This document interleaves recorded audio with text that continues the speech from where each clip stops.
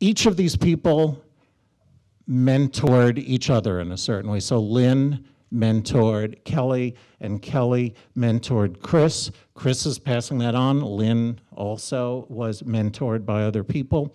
So this is a panel that I think is also about mentoring. And it's about how we pass along the things that are important to us as editors. How the people who we work with can learn from us.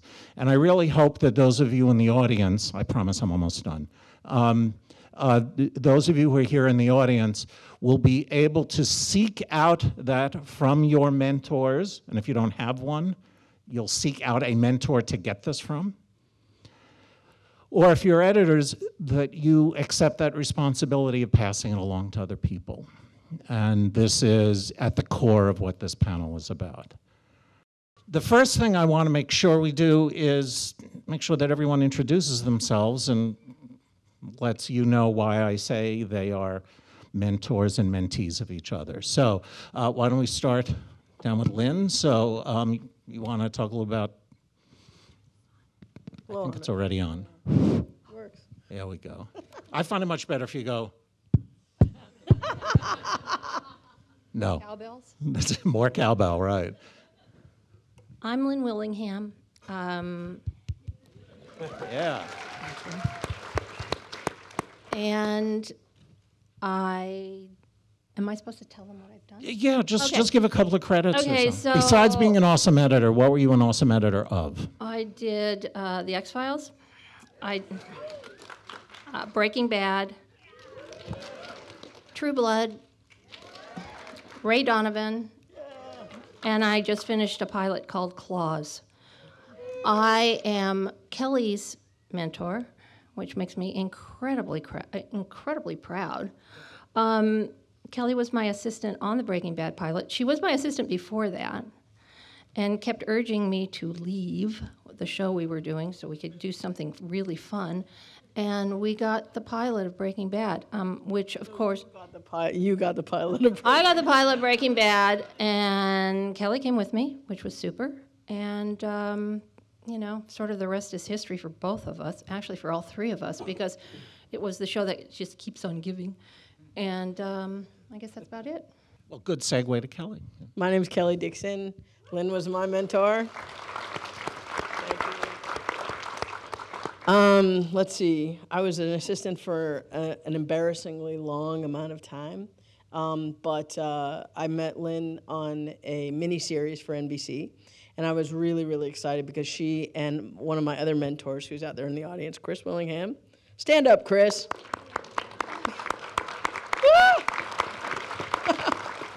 I kind of looked at these two as the editing powerhouse, and I knew of Chris because he was editing my favorite show, 24 at the time, 3-time Emmy winner of 24.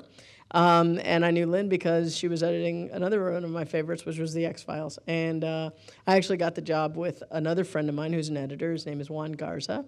And we went on to this mini-series, and I was an assistant who basically roved among four or five editors. And then Lynne got a procedural on a network.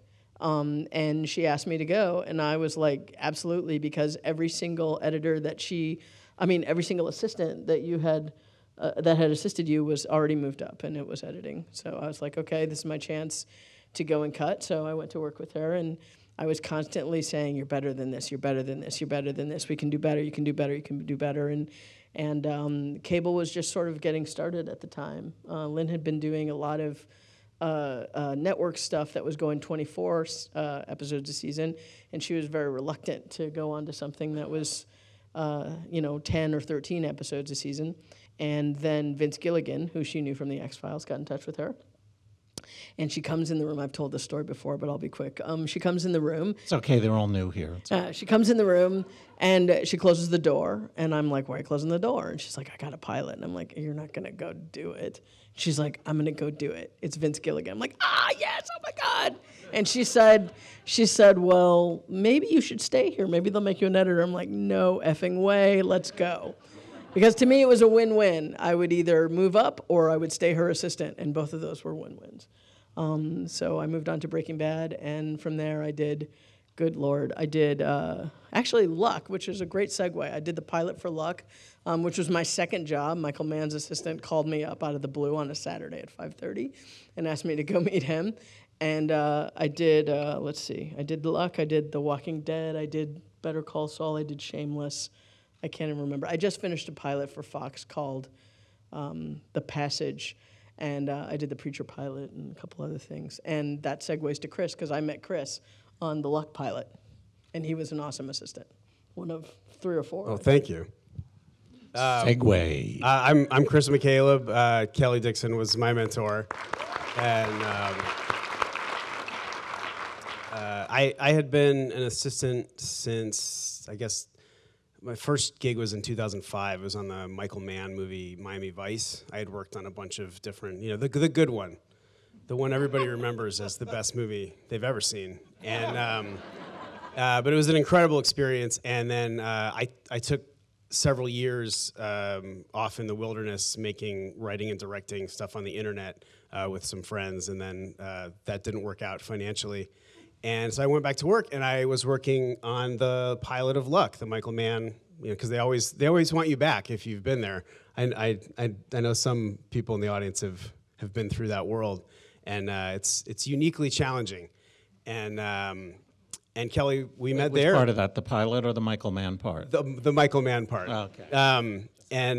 But incredible opportunities that you get working there to learn, and that's where we met, and we stayed in touch for several years, and then we didn't work together until this, 2012, this short run ABC series, and she was going to be going back to the final season of Breaking Bad, and she couldn't take me because she had an assistant there, and while we were working on Red Widow, her assistant retired from the business. And she said, do you want to go work on Breaking Bad? And do you know what he said? Let me think about it. Well, I was a huge fan of the show, and you know how it is when you're working on something, you can't just watch it. You're in it. And it was a very easy, quick decision. I thought about it for about 3 seconds.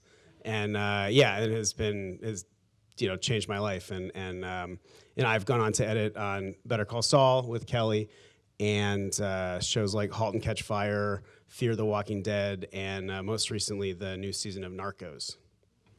So.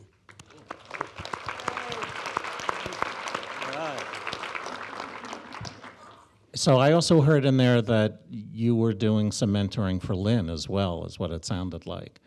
I was pushing Lynne. We're calling it mentoring for this panel. If you work with Kelley and she wants something, it's like you have your own agent. I was not, a week did not go by where she wasn't saying to me, we have to get out of here. We just have to get out of here. You have to go and do something because I need to move up. It was like. I never said that. It was in the back of your mind. No, it was mostly because I felt like you were kind of being wasted. I felt like Lynne was so talented. Seriously, I was not blowing smoke. She was so talented. And she was, just doing the stuff that, I'm not trying to belittle that job, but I'm like, Lynne was super talented. And I felt like she was really not being utilized in the best way. We tried to do some sort of creative things on that show, and they would just get shot down. I'm like, So, but you know what? I always say, people who know me know I say this. I always say, you know what? The right thing's going to happen. And that was the right thing. I was an assistant for an embarrassingly long time, but boy, I hit the lottery on that one.